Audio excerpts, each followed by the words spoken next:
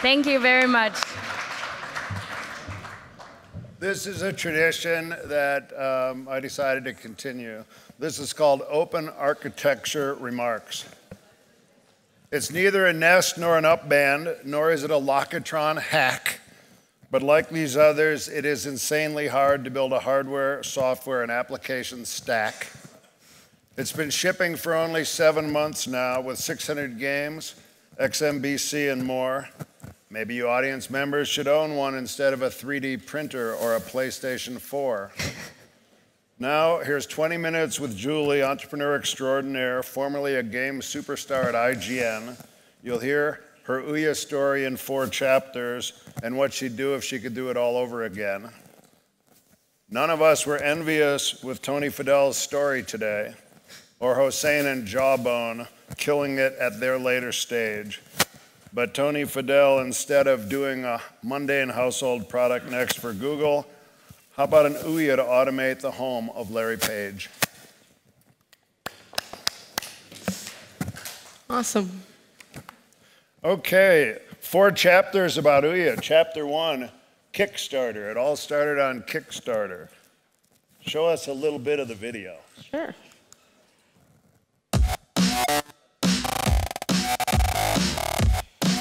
I love video games, but more and more people are moving away from the television. There's a lot of focus today on the mobile and web platform. It's easier to develop games for those platforms than the television. It costs a lot of money, you have to work with established players in the space, and I've been trying to figure out how do we get them back to it.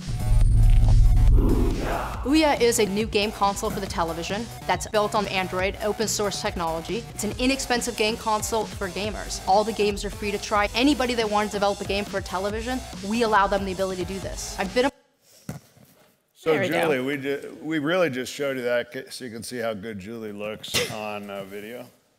So what were your design goals with that video that worked so well on Kickstarter? You might remind people what happened in the first week on Kickstarter.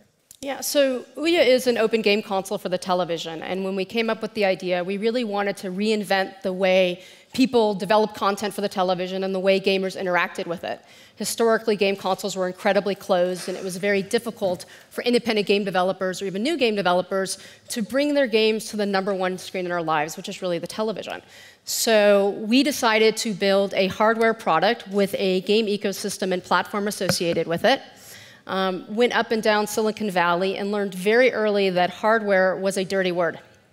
That was about 2 years ago. Now things have changed. So we went to Kickstarter with the idea of first finding our community, making sure that people would actually want an open game console, and then hopefully raising the money that would be required to build it. So Yves Bahar has become kind of famous since you first started working with him. How did you find Yves? Probably because. And what did he do? Yeah, I mean, Yves is an amazing designer. He'd worked in the game space on the DJ Hero, on interactive television with Peel, and that's sort of how I knew about him. I mean, when we first started, again, it was 2 years ago, I had no idea how to even build a hardware product, but we knew that if we wanted to bring another device into the living room, that it would have to be beautiful. It would have to be iconic, and it would have to be small enough that you could display it if you wanted to, but otherwise you could put it away. And all of Yves' products did a really good job of mixing design with function. So asked around and got an intro. And was the cube form copied from the Apple building? You would have to ask Yves. It was actually his first design, and we fell in love with it right away. Did you ever consider a dongle? Briefly. This attached to your TV with an HDMI cable.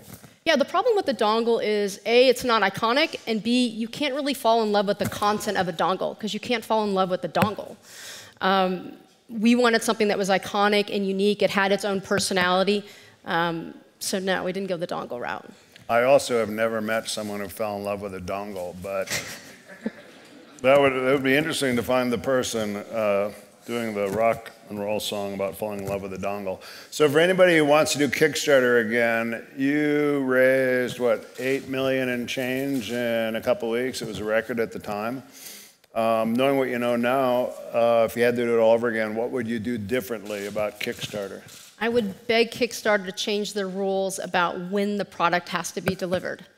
9 or 12 months ahead of time, you have to put a date on the page. And when you're dealing with hardware, the one consistency is there will always be something you can't account for. And for us, it was shipping, so it delayed for some of our backers when they received their units. And so that was frustrating, disappointing people that believed in us 9 months earlier and gave us their money without knowing if we'd be able to pull it off. And I remember at the time, there was fear with Kickstarter projects that not many of them had shipped, let alone shipped on time.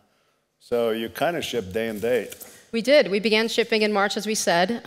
Yeah, Pebble and us, I think when you're committed to something and you know that you're going to do it no matter what, you find a way, and we did.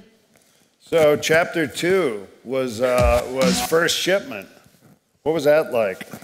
It was amazing. We shipped on June 25th. It was a little less than a year from the moment we actually announced the idea to the world. And one of the reasons we were able to bring OUYA to market so quickly is how we went about the hardware development. The fact that it's built on freely available components, it's using a mobile chip that's powerful enough to play great games. We launched both online and in physical retail in the US, Canada, and Europe. And you know, when I first met you, you were only planning to sell on OUYA.TV. And by the time you launched, there was demand at retail. What are some of the lessons you learned about dealing with retailers? It was interesting. I mean, I think the other thing that we had talked about at the time was that we believed that 90% of our sales would come from OUYA.TV, and obviously then 10% would come from retail. And what we found out, it was really the opposite. Once you get the idea out there, people like to go where they want to go to buy the product. But to be successful at retail, you have to really support it from an awareness standpoint, a marketing standpoint, a trade standpoint. So we've had our best months when we've spent money to make sure people know it exists. So Amazon versus GameStop. You know, Scylla and Charybdis, what's it like kind of dealing with each? The online retailers move much more quickly. I think it's the benefit of them not having to hold physical product. They can speak more quickly to their audience. With Amazon, you're used to buying products without the trial aspect, so it's just a different audience. And the box is also pretty iconic, you know, the black box that we didn't bring one, the Free the Games box. And, you know, how'd the box work for you?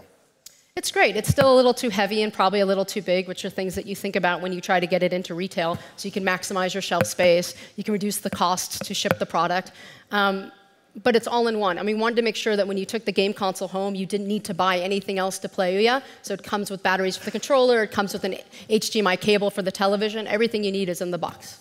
And you had such a learning experience on the way to that first launch. I remember when you took the long trip to China, working on supply chain. What's it like being a software chick dealing with Chinese supply chain? I think it's hard for anyone. In fact, I joke that it's not called hardware for no reason. It's incredibly difficult to optimize the line, to continue to improve it, to figure out how you can get efficiencies out of the workers there, and continue to make a better product. I mean, one thing that is very different about OUYA, and part of it is how we developed the product, which was we didn't launch a perfect final product. In fact, if we wanted a perfect product, we may still not be launched today. By launching it on Kickstarter, we made a commitment to our community to include them in the development process. And we've been doing that ever since. So since June, we've had 6 software updates. We improved the firmware of the product. We recognized that the Wi-Fi and the Bluetooth wasn't satisfactory to our gamers or even to ourselves. We've made drastic improvements on that because we continue to iterate them. So when you have this constant iterative cycle, you're making a lot of trips to China. And you promised Kickstarter supporters plastic. You ship metal. You know, plastic versus metal for hardware. Talk about, you know, I mean, I kind of like metal in everything except games. We did. I mean, the idea was a very big role of OUYA. Design was as important as the performance and the power of OUYA. So Eve designed a box that had aluminum around the console and aluminum faceplates. We shipped those for the Kickstarter backers and just learned the amount of complexity that aluminum caused. It caused the price of the product to go up for us, which we did not pass on to the consumers. And there's a lot of tolerance issues between metal and plastic. So these are things that you should know and or learn throughout the process. And the next rev, we moved to plastic. And then we've also started thinking about really allowing consumers to personalize and customize OUYA to their tastes and to their living room. So what you're saying, when it comes to hardware design, looks aren't everything? Looks aren't everything. And then how about you launched with a pretty good suite of developer tools to try to make it almost instantaneous to get on Android. What did you learn about developer tools? Documentation is key. So today, when we launched supporting one game engine, Unity, which is one of the most popular game engines for Android developers.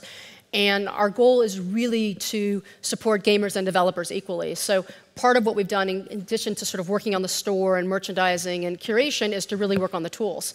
So day one, we supported one engine. Today, we support north of 10 different engines with plugins and documentation. We've also made it so that our SDK has as few differences from developing a regular Android game as possible to make it as easy for developers as possible to bring the game to the television. And yet there's all the popular games are originals. There aren't any Android phone ports that are very meaningful.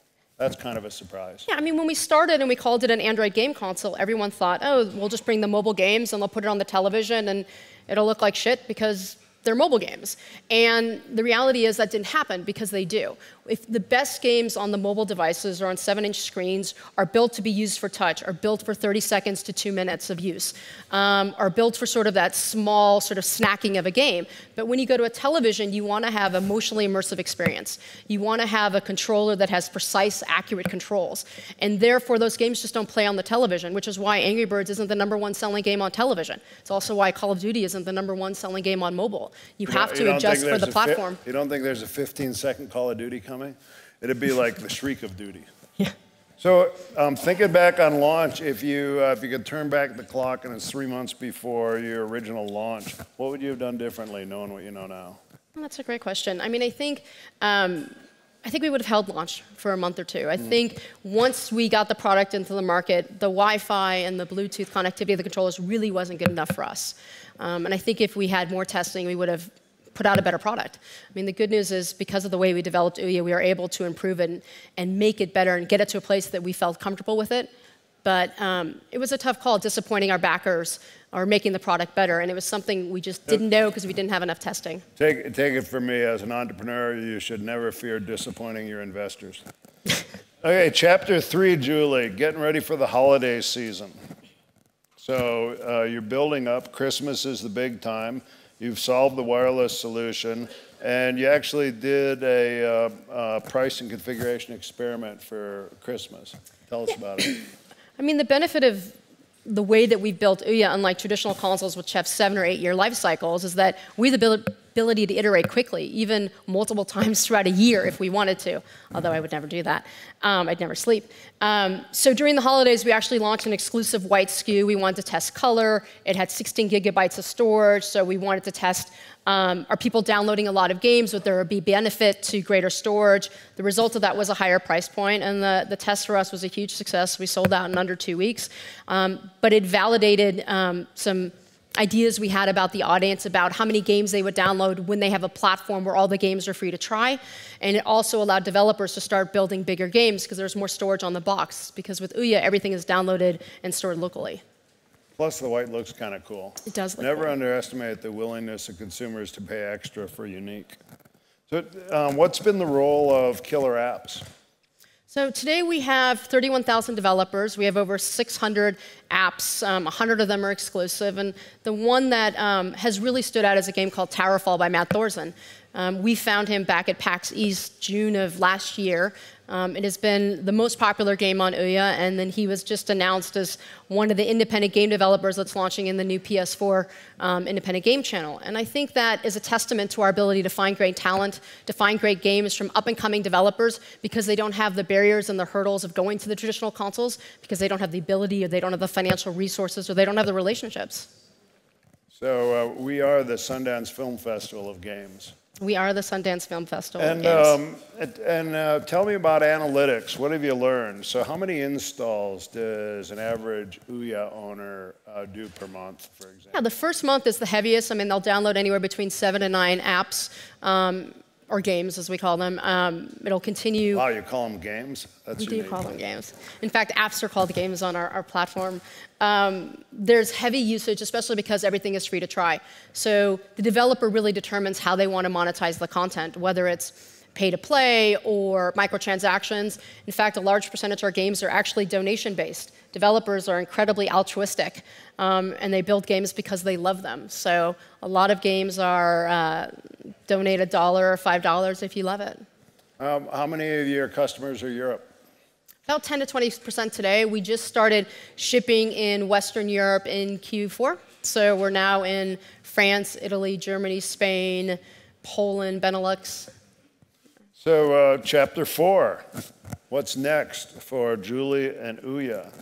So this is how you're solving both customization and display. Talk. Well, chapter 4 is really 2014. I mean, we did all the development last year and kicked off the project, tried to do a number of tests to learn about the audience, to learn about people's appetite for price, for customization, for personalization. We continue to iterate the platform, and this year is really about getting to scale. So we have found that people really want to try OUYA, and when they do, there's a greater propensity to purchase, and we see that when we go to events and we go to conferences and people have the ability to try it. So one of the things that we're doing with retail is creating kiosks so people can actually play the games. Because what makes OUYA unique is the fact that it's open. That's the benefit. You can have 31,000 developers in 6 months and 100,000 after a year. But the challenge is, at least today, is you don't know what that one game is that you want to play that will cause you to buy OUYA. So having the ability for people to try it and to try things like Amazing Frog or Fists of Awesome, games that are unbelievably fun to play but you may not know of beforehand, is a huge benefit. So you'll start seeing kiosks in Target and in-game in the UK. We'll start pressing on customization more. We tested 5 different colors in the holiday season, and we hit our low marker for we will actually produce them. One of those custom plates shipping? They'll start shipping in February. And when's Soulfjord? So that's the next killer app on the horizon. Yeah, we worked with do we have a date for that? Yeah, we worked with Kim Swift, who's the developer behind Portal and Left 4 Dead, from Airtight Games. They're making an exclusive game for OUYA called Soulfjord, which is a combination of a music-based, mythological RPG type game. So that launches the 28th of the month. It's the old music plus mythological yes, RPG it's the killer combination. And I forgot to ask, if you could turn back time and it were September 13 again, how would you plan Christmas differently? I would spend a lot more money on marketing. I mean, even though we were in retail at the same time the traditional consoles launched their next gen, the little bit of money that we spent in trade, just supporting our retail partners, had a huge impact on sales. Now, people like it when they hear about it. Yes, they do, and they love it when they play it. And so let's see, final thing about design. I believe all design has an organizational element. So talk about, you've organized a founding team and you recruited some advisors. So as your entrepreneur way, how do you build your team? I think you have to find experts that sort of impact every piece of your business, and we're unique because we really have 3 aspects of OUYA. We have the games ecosystem, we have the software stack, and then we have the hardware piece. So Eve Behar is our creative co-founder and designer. We partnered with Michael Marks, who is ex-CEO of Flextronics, yourself from EA, who understands gamers and the marketing community, Ed Fries, who launched Xbox, as well as Brian Fargo, who's a developer. So as we think about products and we think about our strategy moving forward, we have an expert to bounce ideas off of. And I think that's critical for us because we are moving so quickly. So gamer community, here you come. Why don't you want to wrap up with showing the new video you're about to put on the site? Yeah, this is just sort of who we are today. And the purpose of it is? Imagine if you could press a button and reset an entire industry.